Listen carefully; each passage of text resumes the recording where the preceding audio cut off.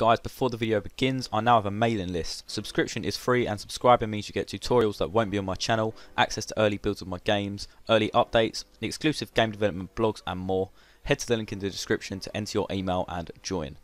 Hey guys, bblakeyyy here and welcome back to another video. So this is a little bit overdue as it happened around a week or two ago now, but as you can see from the title, I've revamped my hyper casual game Balance the Blade for Android, which you can in fact download right now for free.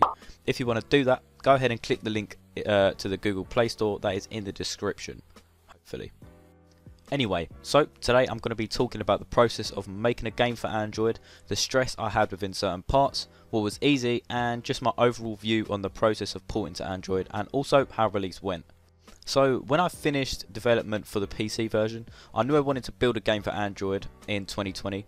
The only issue with this was that I didn't actually have an Android.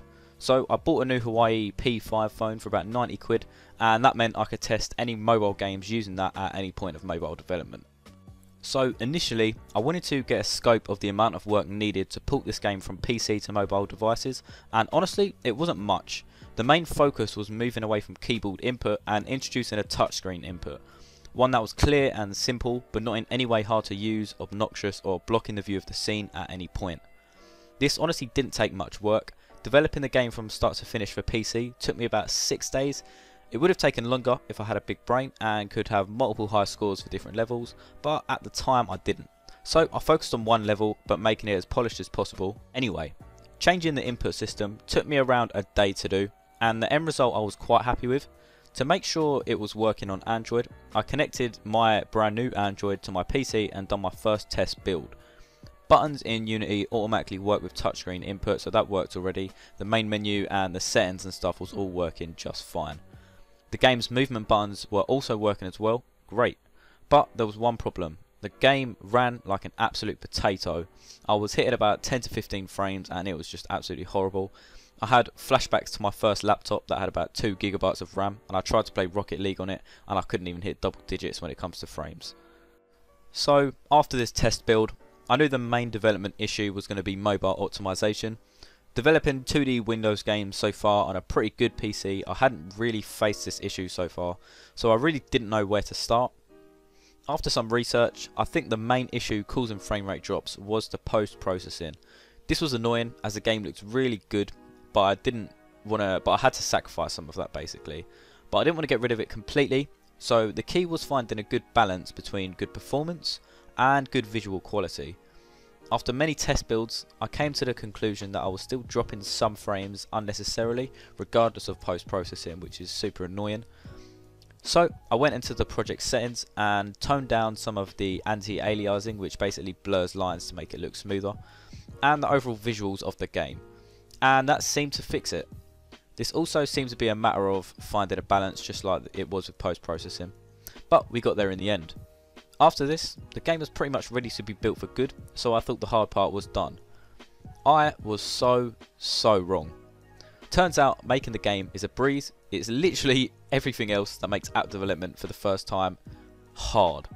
Firstly, I wanted to test out ads in my game. This wasn't for the money because the CPM rate for ads is really low anyway, and knowing that I wasn't going to get very many downloads on this, money really wasn't a focus at all. I just wanted to see if I could get them working. So I cycled through Unity's ad system to see what type of ad I wanted to implement and went with banner ads. These are ads that just stay at the bottom of the screen. They aren't pop-up ads, they aren't obnoxious, so I was a fan.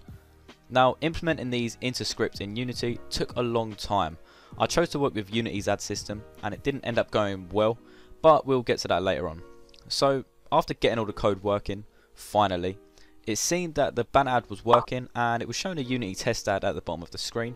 I was happy with this and decided this was the final thing to do for the game. Now it was about learning how to put it on the Play Store. This wasn't too hard, it was just really time consuming. So I got a Google developer account after paying $25 to Google and put in all of my details. I then started a new app draft and started filling in the settings for the app, such as the title, description, doing tests for age rating and all of that stuff. Safe to say it took ages, but it went pretty smoothly to be honest. Once it was done, I needed to hand in my app bundle.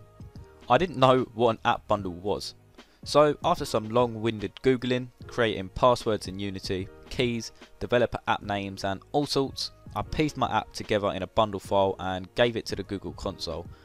I really had zero experience with any of this, so I had to do 3 or 4 bundles before I got it right. After getting the final one, I submitted it for review and waited.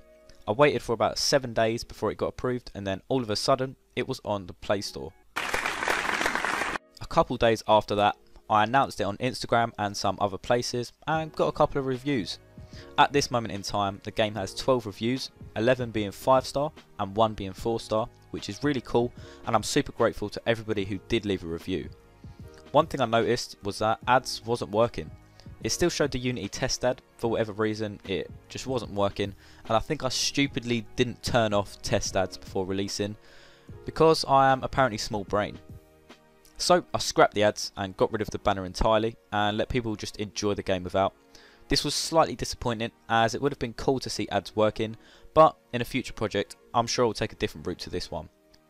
This whole process was about 2 to 3 weeks and was honestly so stressful at parts, but it was quite fun to do. Overall, I'm really happy I've done it. I've learnt a lot and I'm going to apply a lot of it to future mobile projects. Don't forget, you can in fact play this game for free by heading to the link in the description.